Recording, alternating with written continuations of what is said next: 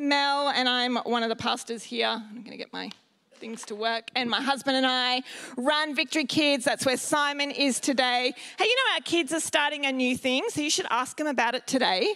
They're doing like their own version of table spaces today.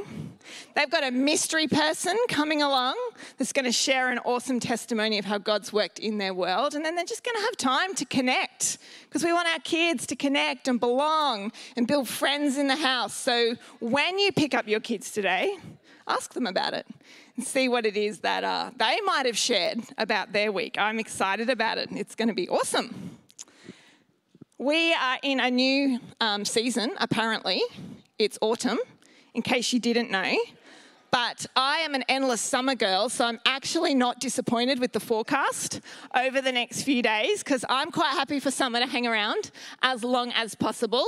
Maybe it's hanging around for our baptisms next week because we'd like it to be nice and warm. Shout out it's going to be a great Sunday, right? I want you to be there. I might have 2 of my kids getting baptized, so that is super exciting. So why don't we get there as a community to support these guys who are taking a really significant step? You know, there's such value in community.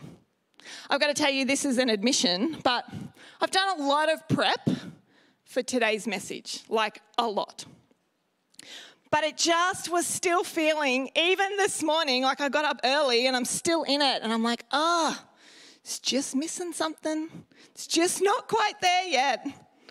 And then I come into the community, you know, and I'm part of the prophetic prayer this morning and, you know, chatting with the other leaders in the service today. And then we do prayer with the whole, like, worship team. And you know, God just drops things. He drops things in prayer. He drops things through what other people say. And suddenly it all comes together. Okay, that's the value of community. You can do Christianity alone. God will talk to you. But when you're in community, He talks to you. And it just brings things together. So I just want to encourage you, be in community. Work out your salvation in community because it's so much better. So much better, right? All right. Hey, we are starting a new series today. New season, new series. And it's a little bit of a curveball. Who has been following us on social media? Hands up. All right, we need a whole lot more hands in that room. So if you haven't seen our social media post, it's because you need to firstly you need to follow C3 Victory, but then you need to like the post so that they come up. We need those algorithms out there to know that you want to see what we're posting. So that is your homework straight after service today, not now. No permission to get on social media now. But if you had seen it, you would know that our new series is Lent. Lent. It's a bit different. Who here has done Lent? There's a few hands. Who here is currently doing Lent? Hey, hello, up the back. It is actually Lent. Lent started on the 22nd of February, officially. But, you know, it's not something that maybe we have explored together as a church. And so I loved getting Pastor Nate's email that said, Pastor Mel, you will teach on Lent. I'm like, awesome, because I've never done Lent. It's not part of the tradition of church that I grew up in. But you know what? It's been really interesting. I've loved talking to people and finding out their experiences on Lent. Some good, some not so good.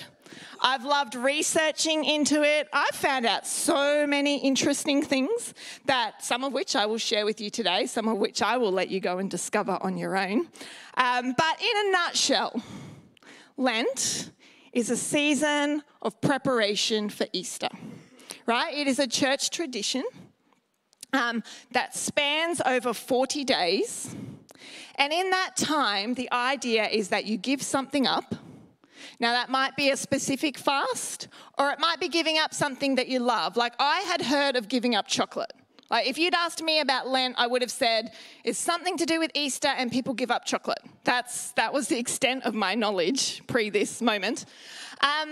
So you give up something that you love, but it's not just meant to be about that. The point is that you also reflect in that time on the life of Jesus, right? So Lent leads up to Easter, which is celebrating and remembering the anniversary of Jesus' death and resurrection. And so the Lent season is meant to be about reflecting and having more prayer and scripture. It's got a particular focus on repentance, because the idea being, if we're thinking about Jesus and his death and his resurrection, we're remembering why that had to happen. And the reason that that had to happen was because of our own sin. So it's this period of repenting and thinking about and being thankful and looking forward to. I loved talking to Pastor Rach this week, and Lent has actually come up in her devotional. And one of the ways that they described it was actually as a bright sadness. I thought that was a really, really nice term, because, see, Lent is about repentance and grief over our sin, but it's not hopeless. That's not the end. It's not about condemnation. We're not meant to end up in this deep, dark hole where we go, oh my gosh, I'm so hopeless and horrible, because there's a brightness to the end of that grieving period, right? Jesus died, but he rose again and he defeated all of that sin. And so now you can actually be completely free from your sin and walk in relationship with God, right? Brightness. I liked that. A bright sadness.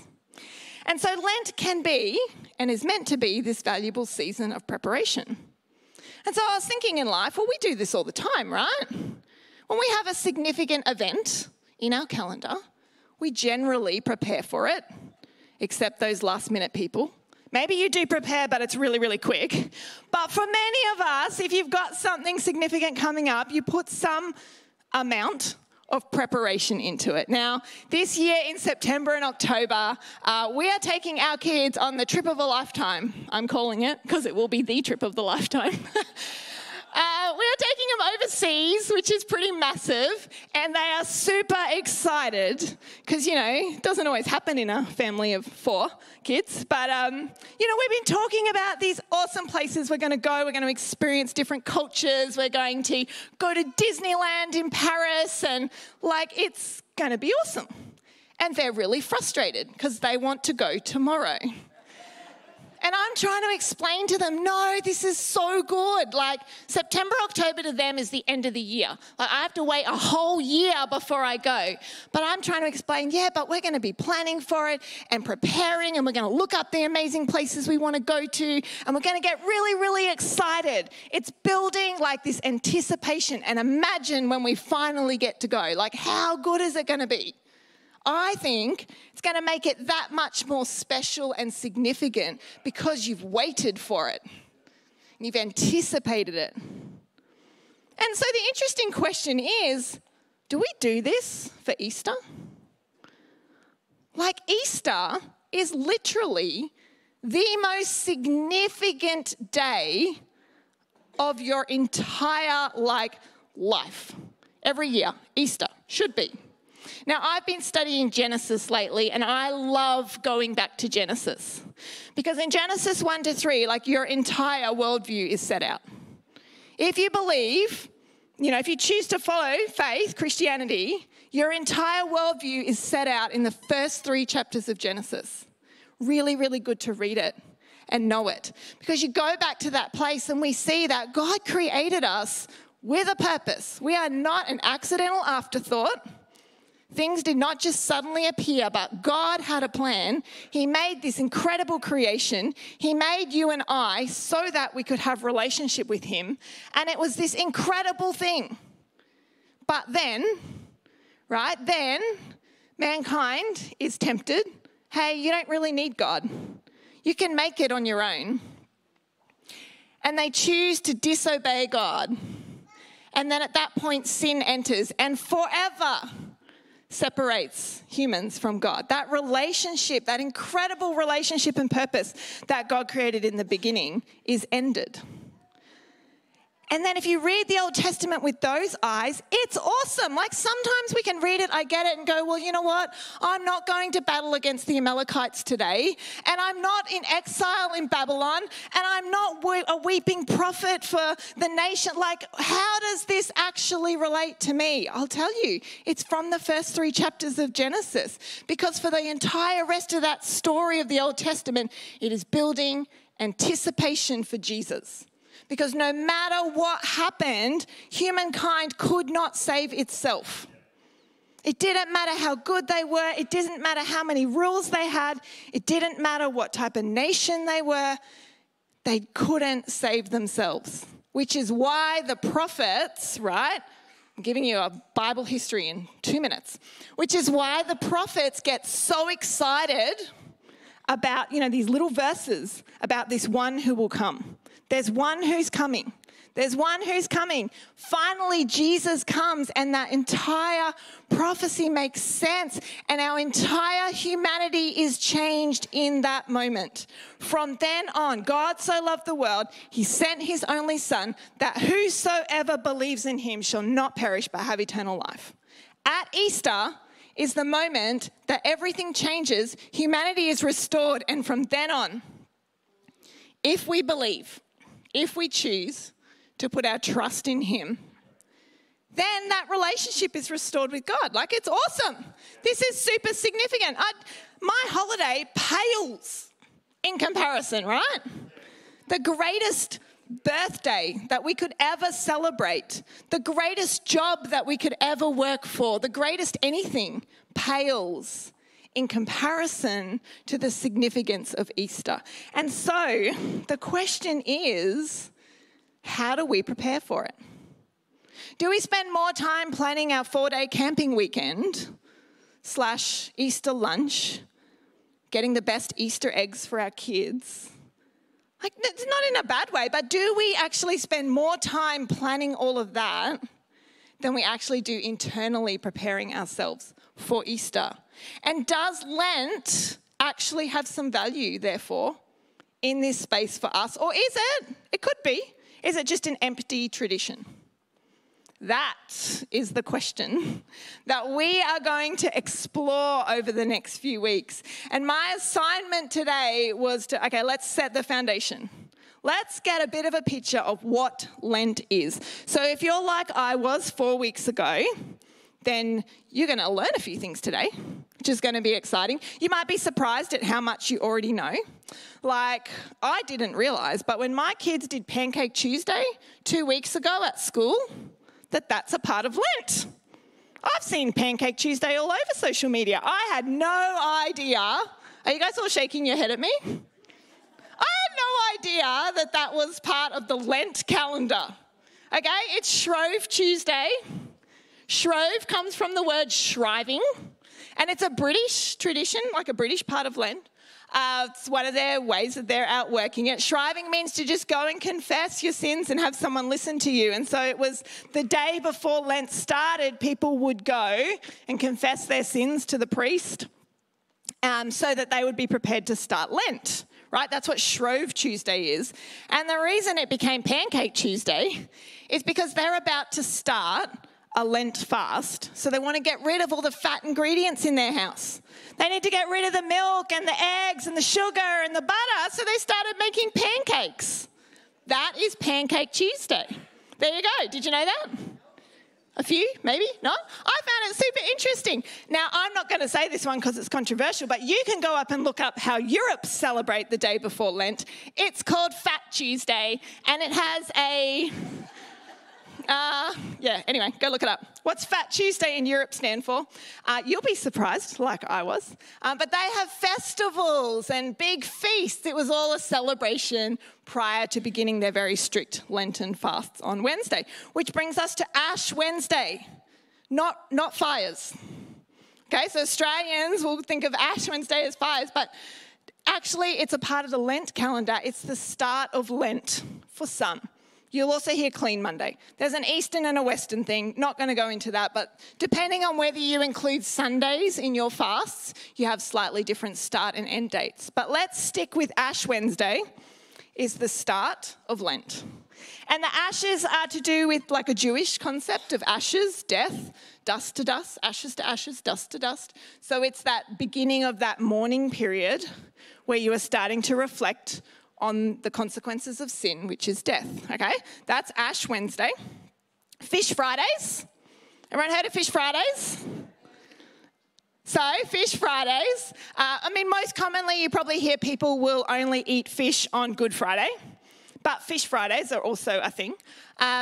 So the Roman diet, if you were rich, you got to eat warm-blooded meat, but if you were poor, you only ate fish and vegetables. So part of the Lent feast, often people would give up their warm-blooded meat and go back to a diet of fish and vegetables. And then as time goes on and, traditions change, people don't want to do that all the time. That's a bit much, so we'll just go to Fridays, Fish Fridays. And then the Good Friday correlation is that Jesus was warm-blooded, right? So we don't eat warm-blooded meat on Good Friday in remembrance of Jesus. That's where your Good Friday fish comes from. There you go. I learnt just this week from my friend Leonie, who's here today, purple. Purple is apparently associated with the colour of Lent because it's associated with penance and sacrifice and preparation. So often purple is involved in some of the, practices leading up to Lent. Palm Sunday. Now, I did know this one because I grew up in the tropics where there's 10 palm trees in everybody's backyard, right? So Palm Sunday was always a big thing where we'd have palm leaves in church and we'd remember what happens on Palm Sunday? Jesus coming into Jerusalem. Awesome. And that is the beginning of Holy Week, which is the final week of Jesus' life. And in Lent, you would really reflect on the events that are happening in that final week. Until you get to Maundy Thursday. I think I'm saying all these right too. I had to play the pronunciations to make sure that I'm saying it correctly. But Maundy just means to remember the instructions, Maundy is instructions or commands. And so what it's doing is it's remembering the Last Supper when Jesus was giving instructions and commands to his disciples. And that is the end of Lent for people who are starting on Ash Wednesday. Some people also end on Good Friday. Some people end on Holy Saturday. But you would know the last couple, Good Friday, right? Hopefully we all know Good Friday. No, Pastor Simo. Good Friday is when we remember Jesus' death on the cross. And then Easter Sunday, we all know that one, right? This is when we celebrate his resurrection. All right, so have you got the Lent calendar down pat? Right? They are all the days.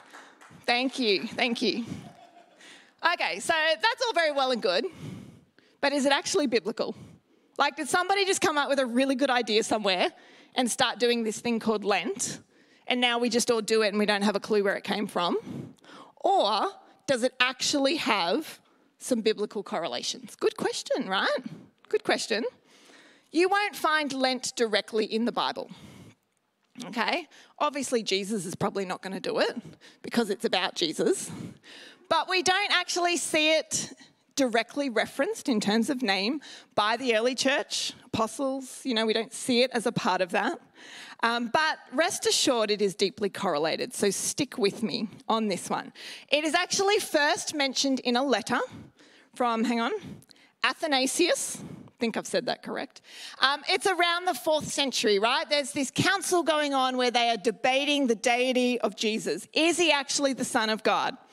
And in this, there's this letter from Athanasius, who is a very staunch defender of the deity, and he talks about this practice of Lent, which had this element of fasting so that he would remember the significance of Jesus' death and resurrection.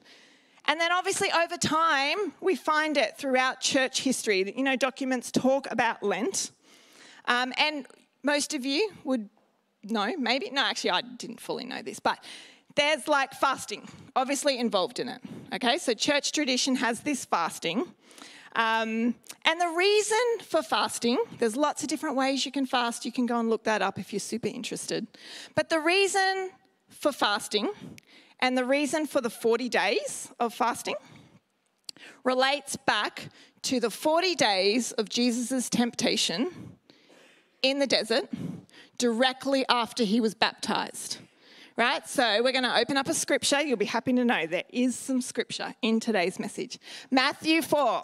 If you've got your Bibles, you want to turn there. We are going to read the first 2 verses of Matthew 4. Then Jesus was led by the Spirit into the wilderness to be tempted there by the devil. And for 40 days and 40 nights he fasted and became very hungry. I love that bit. I love that the Bible is real. Like Jesus wasn't some, supernatural being who just fasted for 40 days and felt amazing. No, the Bible says he was really hungry. Most of us can't fast a day without being really, really hungry. But Jesus fasted for 40 days and 40 nights, and he was hungry. Right? And the Latin word for Lent means 40. So it's in reference to these 40, and it's in reference to the idea of testing. So throughout the Bible, there's a lot of significance on the number 40 in terms of testing. So there's other people who had fasted for 40 days, like Moses fasted for 40 days before he got the commandments, and Elijah fasted, is walking to Mount Horeb, and there's other things of testing, like the Israelites wandered for 40 years through the desert. Like 40 and testing, they're kind of correlated throughout the Bible. Right, but Lent specifically focuses on these 40 days because we're looking at the life of Jesus and we're remembering him. And the devil comes to Jesus and he tempts him in the exact same way that the devil tempted Eve and Adam, like way back at the beginning. He comes to Jesus and Jesus is physically weak, right? We need to remember this. He's really hungry. He's physically weak and the devil's going, hey, you know what? You can just turn these stones into bread. You don't have to trust God. Just make it happen for yourself. And you can jump off this building here and tell the angels to save you. Like, you don't have to trust God to look after you and protect you. And do you know what? If you want all these kingdoms, I'll give them to you right now. You don't have to go through that whole cross thing. Just take it now. But you just have to worship me. It's the exact same temptation. Just disobey God. Trust in yourself. Come over and serve me. And it's going to be awesome. But what Jesus did that's different is obviously he did not sin. And Jesus responds back to the devil in like an amazing, spiritually strong way, right? He is just confident in God. No, I'm going to trust my God. Like, I have a food, he says, I have a food that's way better than any kind of bread. Oh, we should write that. Like, that's a message right there. Like, some of us would love bread so much that potentially we would like go for the bread. Like, if we're really honest. I was thinking about how I would respond to the devil in all of these tests. And look, I'd like to say I wouldn't go for the bread, but I think that I wouldn't be as restful and strong as Jesus. I would have been like, oh no, I just got to pray some more and then God's going to drop some bread out of the sky and then I'm going to eat it. And then when he comes to me and he's like saying you could jump off this building, and I'd probably be answering, oh no, I just have to fast and pray some more and then I'll trust that God will protect me. Like, I would be responding not like Jesus. Let's be honest. He had this like just calmness and this restfulness, and he was spiritually strong. And so that's this part of Lent. We're meant to be reflecting on Jesus. We're taking away the physical things in our world that sometimes distract us. They keep us satisfied with stuff that actually doesn't matter. Like Pastor Darren was joking about, he wants a Tesla. Maybe it was a joke. Maybe it wasn't a joke. I don't know. But in the end, a Tesla won't actually satisfy you. And maybe part of the lesson is God teaching us that a Tesla won't actually satisfy you. But I believe with you, Pastor Darren. You can have your Tesla. But there are things we fill our worlds with that satisfy us, and we miss the spiritual hunger, which is actually where our strength comes from, right? And so then we end up spiritually weak. We might be physically strong, but we're actually spiritually weak. And so Lent is like this interruption in our world to stop us relying on ourselves and to focus on God. Sorry, my thing just disappeared. Which is why Lent is not only about fasting. Lent is meant to be about giving up something to actually do something. Remember, we used to talk about freedom from, which is great, but you have to actually be free into something, right? We're fasting because we're stopping something so that we can invest more prayer, more scripture, more silence. We're in this place of repentance. And there's this beautiful picture of Lent that actually comes from the Old English meaning, which is to lengthen. And it's this lengthening as you move from winter into spring, the lengthening of the days. And so a part of Lent is absolutely about slowing down, recognizing that maybe there are things in our life that are a bit frozen, and we need to release them We need to let them go so that new life can form. Like that's what happens in spring. New life forms. Jesus' death and resurrection on the cross reminds us that everything can be made new. So what are the things in our lives that might be holding us back that we actually need to let go of to enable God to bring about that new life? There's this incredible spiritual correlation with this whole idea of Lent. And so I share this with you and I go back to the original question. Does Lent have value? Absolutely. The underlying heart behind Lent, that we would intentionally dedicate a season of preparation in our own hearts for remembering what Easter is all about. Like that has incredible value. The practices of Lent are incredible things that we can do. And as I was praying about this, I just felt that God said, this is like, it could be a holy interruption. Could be a holy interruption in our lives. Because if you're like Pastor Darren, I get it. March, term 1, right? You have this beautiful, relaxed summer holiday, maybe.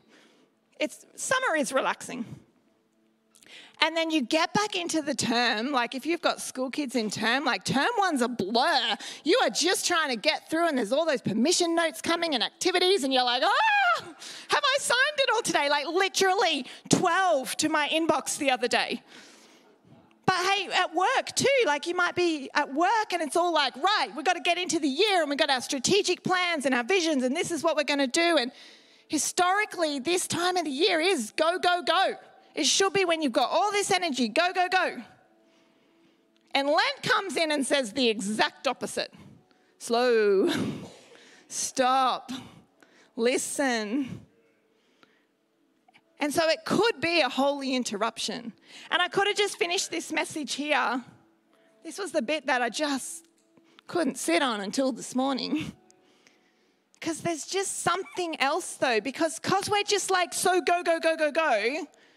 If we're not careful, we'll go, okay, Lent's awesome. Let's go, go, go, go, go. Right, I'm going to do a vegetarian fast, and I'm going to get up, and I'm going to pray for an extra hour in the morning, and I'm going to do this, and I'm going to do this, and I'm going to do this, and I'm going to do this. And we're just like added 20 hours a week to our schedule of practices, which all have good intention. But here's the key. It's not about the practice. It's meant to be about who the practice leads us to. And if the practices of Lent don't lead us to Jesus, then we've missed it. There actually is no point to the tradition. I want to share a story. My husband has given me permission. He's not here, but he has given me permission. All right, so we've been married 15 years, which is awesome, right? This was our recent celebration, and we're still working it out. You're always working it out, right? And so we've been having these conversations about connection. Oh, he loves when I talk about connection. But kudos to my husband because he is very intentional when I ask for something.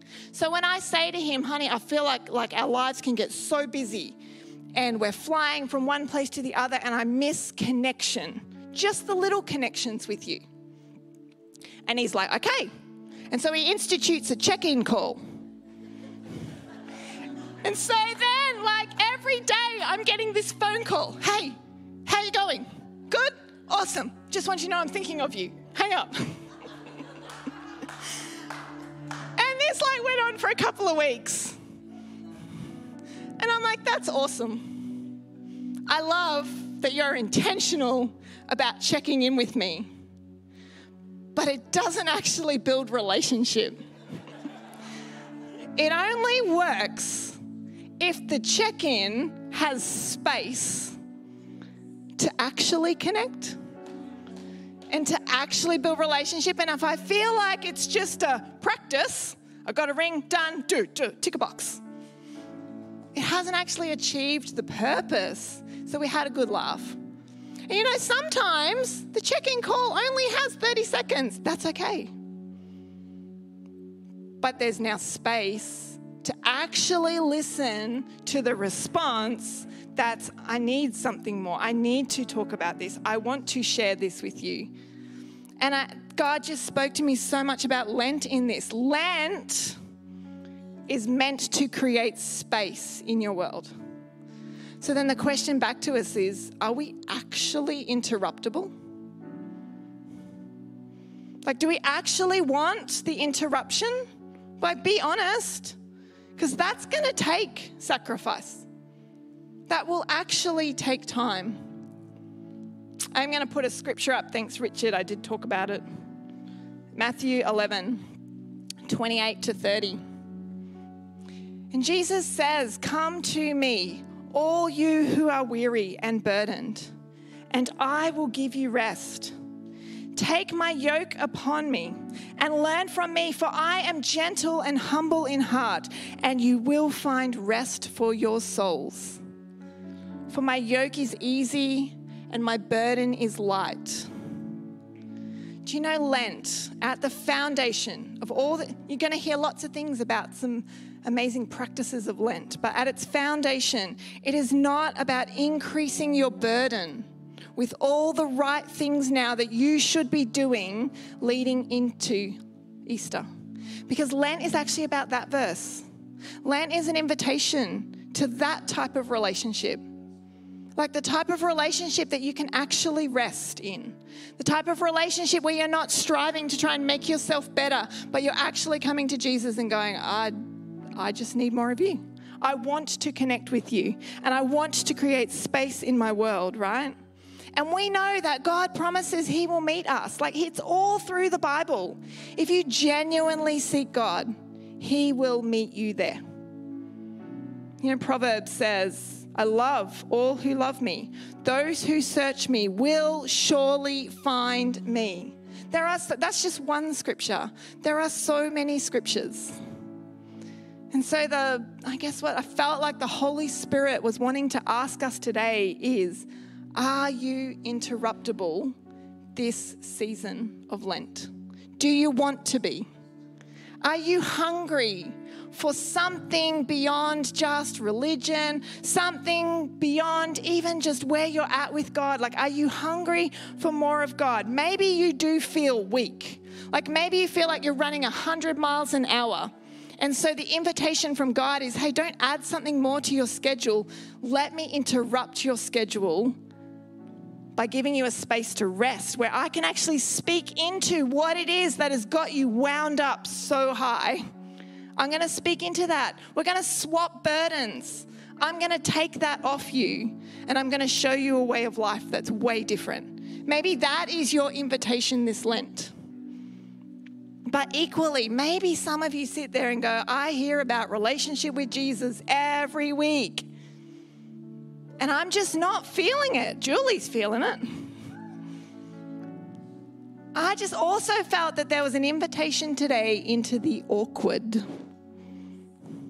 Sometimes relationships look awkward. Sometimes they just take a little bit to get off the ground, right? Sometimes trying to have a relationship with a supernatural being is just awkward. You're allowed to ask the question. Because otherwise you'll just keep doing all the practices that you think you should do, and you will expect that eventually some lightning bolt will fall out of the sky and you will be this, have this incredible relationship with Jesus. But Jesus wants you in the awkward.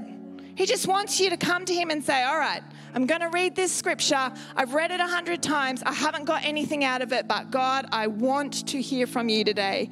Read the scripture and then stop. Sit in the awkwardness of that space.